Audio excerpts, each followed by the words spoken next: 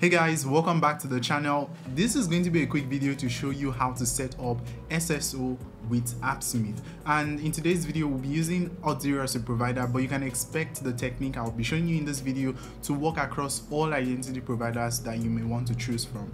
But there are a few things for you to keep in mind. The first is that this is not going to work for HTTP environments. You need to set up HTTPS and you might need to buy a domain and do a lot of setup.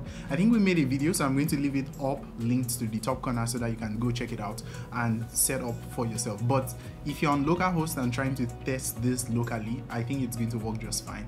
Then the other thing to keep in mind is that this might not work behind the reverse proxy. I had Nginx set up and I just ran into a lot of issues. So if you have a reverse proxy set up and you're having similar issues, you might want to turn it off and just go without using it.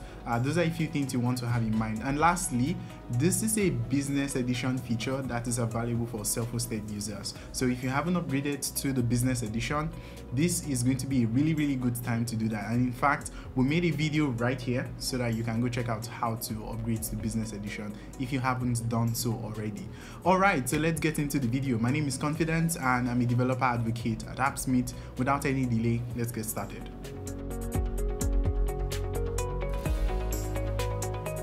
Alright, so taking a look at my dashboard here, I am already logged into my business edition self-hosted instance, and you can tell from the URL, this is a very interesting URL. I have the appsmith.fun domain and I can actually go in to set this up.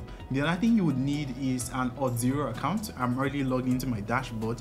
We'll come back to this, but go ahead to create an account if you haven't done so already. So stepping back, the first thing you want to do is you want to go to your admin settings page. You have to be an admin user, and when you go over to the authentication section, you have this option to enable SAML 2.0. So go ahead to enable it, and these are all of the information you need to set up this configuration from the Appsmith end. So let's go on to Auth0 and actually set things up as well. I'm going to head over to applications and let us create a new app. I'm going to call this app Appsmith SAML.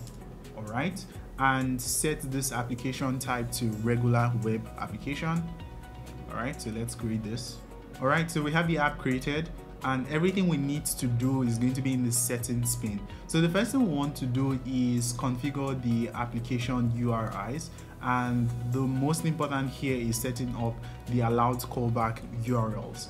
To do that, I'm going to head back to Appsmith, grab the redirect URL. So let's copy this and head back to Auth0, and I can paste this in. If you want to have multiple callback URLs, all you have to do is add a comma and put in another URL, but because we're going to be setting up just one URL for this tutorial, I'm just going to have one in there. The next thing you want to do is go ahead to save this, actually, because that's all we have to do. So I'm going to save these changes and we're good to go. Then you want to head over to the advanced settings, go to the endpoint tab, and what you want to do is to copy the SAML metadata URL. So I'm going to copy this over, and let's head over to Appsmith and paste this in. So there are different configurations we can actually use to set this up on the Appsmith site. You can use the metadata URL, which is what we just copied, or you can go with XML or IDP. We're going to be using the metadata URL. So I'm just going to paste this in right here, and we can go ahead to save and restart our instance. So this is going to take a minute or two to save the configuration, set everything up, and get the instance ready, and we'll be back when this is done. Alright, so it looks like this is done, and you can see it's telling us the setup was successful. So we can actually go to try this out. I'm going to log out of my instance, and something you notice is now we have this button that says sign in with SAML SSO. So I'm going to go ahead to actually just do that. So let's sign in with SAML.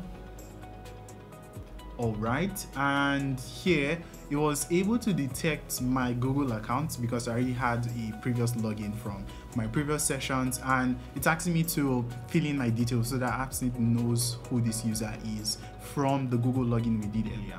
Alright, so I'm going to copy over my email. Alright, and name is Confidence and last name is Okoghenun. Alright, so let's submit this. and we're logged in. We're logged in as the same user you saw earlier because we have the exact two apps we had previously. I'm just going to try signing out one more time to see if it's actually going to bring up the Auth0 screen to select my account. So let's do that. Oh, it did not do that. I actually already picked it up from the cache. Alright, so that's how easy it is to set up SAML SSO using Appsmith and Auth0. If you want to learn more about setting up custom auth using Appsmith, please go check out this video we made on setting up authentication using Postgres row level security. And of course, you can check out this video to learn how to upgrade to the business edition. In fact, the business edition gives you a 15-day trial, so it's enough time for you to test out all of these features and see if it is worth your coins. Alright, so that'll be all for today's video. Till I see you next time. Take care. Bye bye.